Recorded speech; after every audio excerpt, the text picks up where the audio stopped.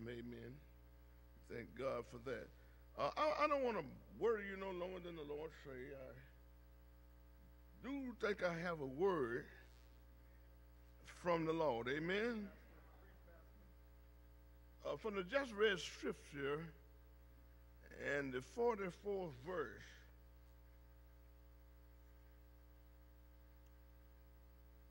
You find these words, say, therefore be ye also ready, for in such an hour as you think not, the Son of Man cometh.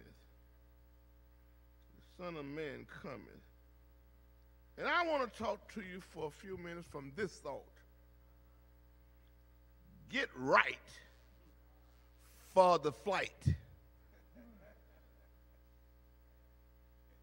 Get right for the flight. I remember about 2 or 3 weeks ago, Joseph was packing. And he was packing to go to India. In the last day that he was here, he kind of flabbergasted around and almost wasted that day. So some of the stuff that he really needed, he didn't pack. So I thought about that. I started to say, pack for the flight. But because he didn't get everything that he needed, his mother and I had to go out and get the stuff, and it cost more to ship it than if he had bought it. Amen? It pays to make sure you are packed. Yeah. You got to make sure you got your stuff together for the flight. Amen. It's costly. Lord help me. Father God, help me. Help me to give your word with clarity. Help somebody to understand that they need to get right for the flight.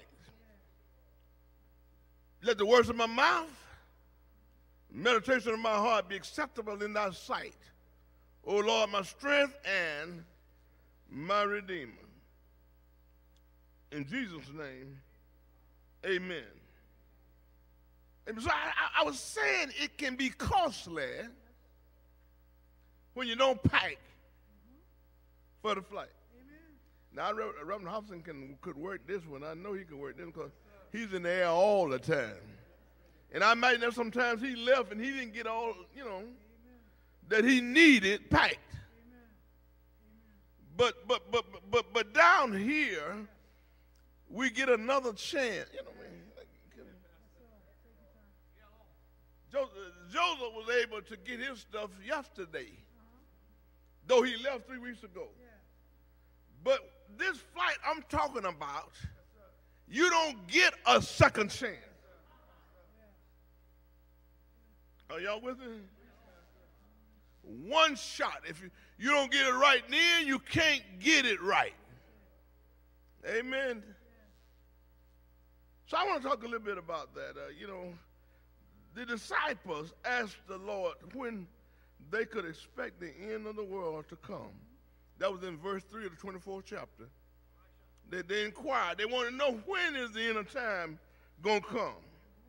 Jesus tells them of the many things which will transpire in the last days. Verses 4 through 35. Then in verse 36 through 51, Jesus make a plea for men to be ready to meet him when he do come. In other words, you need to get ready. Now, I was at a homegoing service yesterday, and the preacher preached right through my message. And so, some of y'all was there, and y'all heard, you're going to hear some of it again. I told him at the end of the service, man, you just preached my Sunday morning message. And somebody told me, say, well, that's just confirmation. Amen? Amen. He was just confirming what God had told me to do. Now the second coming of Jesus is not one but two parts. And I'm going to try to take my time. I don't like to get right. Part one is an event that is called the rapture.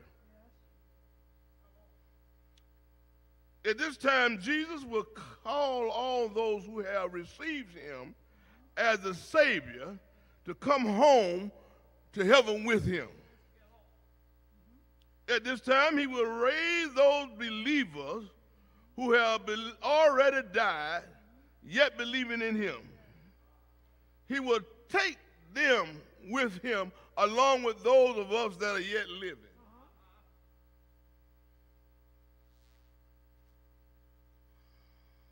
Are you ready? Now, this thing could be this afternoon. I'm talking about the rapture now. Could be tonight. Could be in the morning. Or it could be in the next moment. And if it's the next moment, would you be ready? Will you have your luggage packed? Well, you say, well, yeah, I'm doing all right. I'm working in the church, and I'm doing pretty good. But do you have the right stuff packed up? Do you have enough love to cover other folks' faults? Come on. The Bible says that a new commandment I give unto you, that you love one another as I have loved you. Now, he loved us over all of our mess, in spite of all of our mess. Do you have that kind of love packed up? Do you still have folks that you can't do? You know, we don't say we don't love them no more. I don't do them. Do you have enough love packed up to overcome that? Or to compensate for that? God has enough love. You know, the word says for God, y'all know it. I don't know why you don't do it. You know what he says. So, but you got to get your stuff packed up together, right? Amen. And then you got to have some compassion for other folks. Sometimes you got to put yourself where they are. Yeah, when they're going through, you need to be able to identify with them as opposed to standing like critics. You know. Sometimes we say, well, they could have done better than that, but they couldn't do no better than their mind was. I tell y'all all the time, the church is like it is because the world like it is because the church is like it is. As a man thinketh, so is he, huh? You can't do no better than you think. That's why the word tells us, be not conformed to this world, but be ye transformed. You need some renewing. You need another mind. Amen? In other words, if you're going to do better, you got to have a better mind. But when this incident takes place, the rapture, there won't be no time to get it right. Amen? It's going to have to be right. Now, I said come in two parts, and then the second part is when he's going to come back in his glory and power. He's going to put all his enemies in their place. Amen. In other words, you're getting ready for the tribulation period. Amen. And you really don't want to go through that. Amen. You want to be in the rapture. Amen. So my desire this morning is to tell you what the Bible teaches us about the event known as the rapture. And in doing so, I hope to show you the importance of being ready to meet the Lord Jesus. Because just as sure as you are sitting here today, he will return. Now let's take a few minutes and look into the matter of the rapture and talk for a while about a need to get ready for the flight. The first point I want to make is, and I'm going to try to get through them. The first point I want to make is it will be sudden.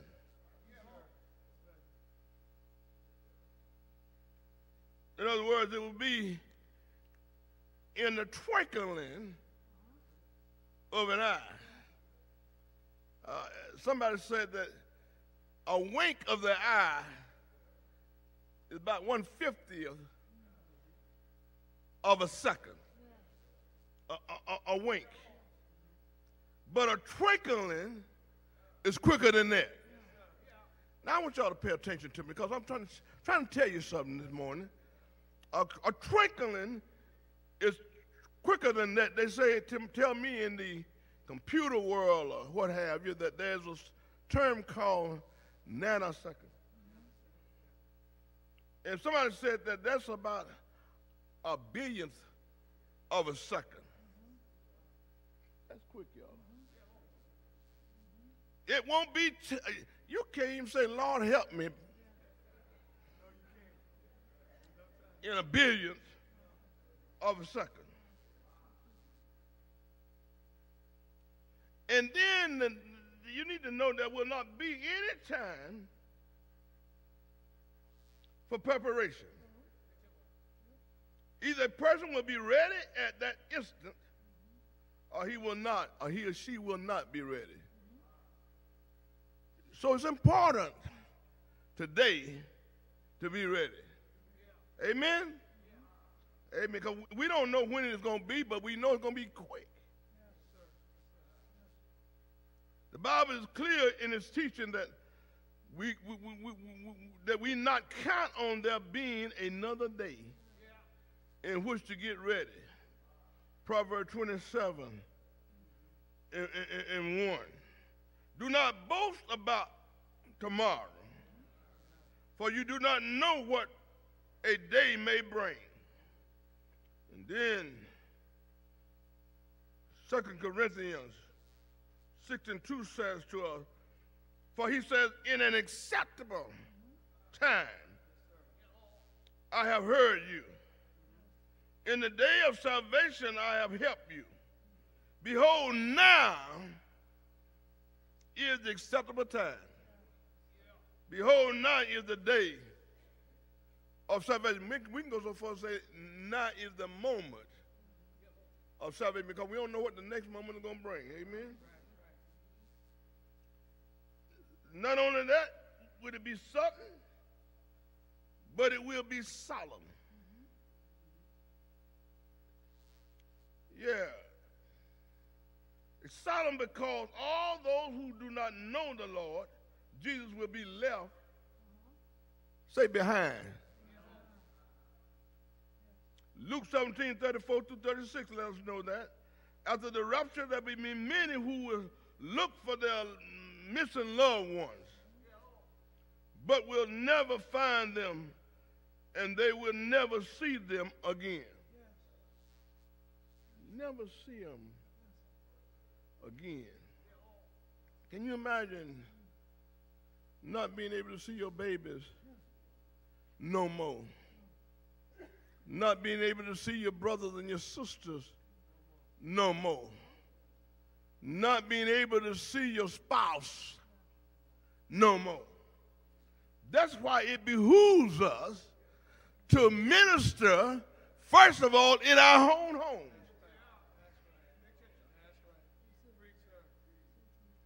You know, we talk about ministering, but you know, if you just minister in your own home, that's ministering. I want all of my children to be saved. I want my grandbaby to be saved.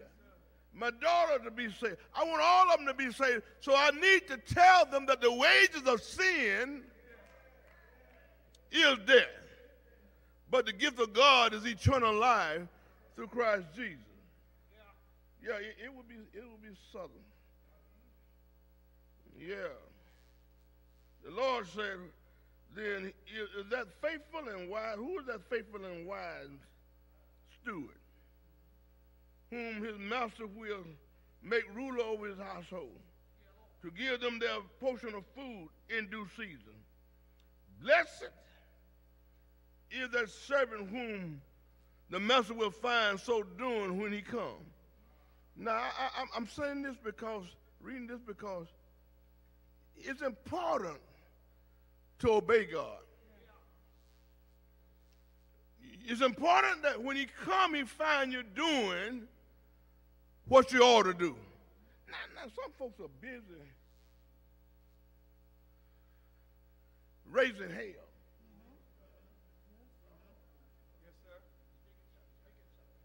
He said we ought to be builders, not demolishers of the kingdom work. Amen? But sometimes you find folks right in the middle of the work causing all kind of confusion. God is not the author. And a lot of times, God bless you. Good to see you. But it's good to want to be a leader. But it's another thing to lead.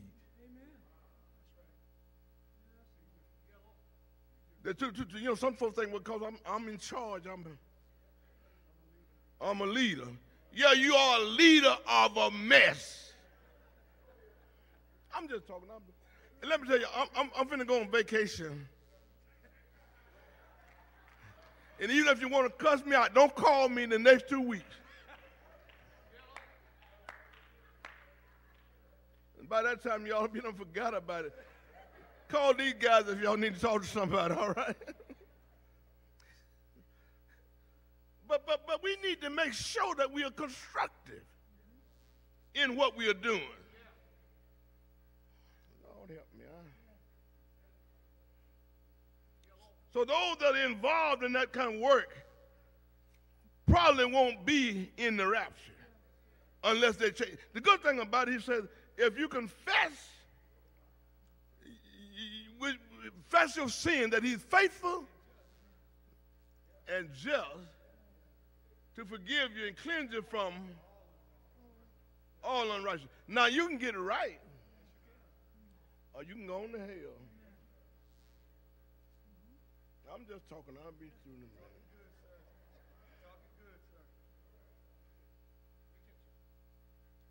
So it'll be something. You won't have time to.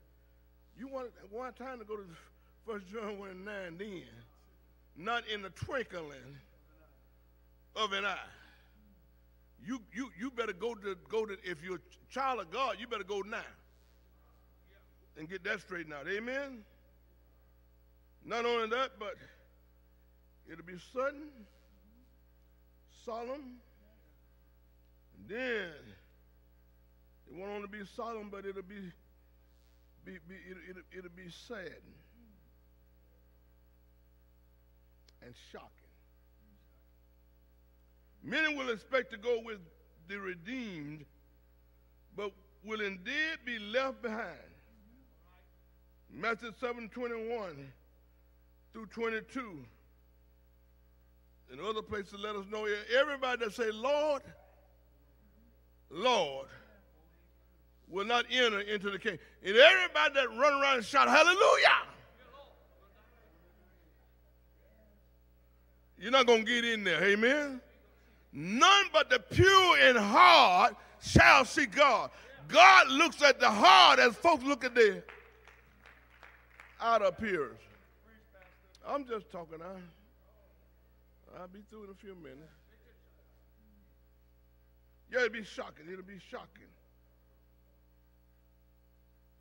It's going to be shocking because many folks have false hopes for heaven.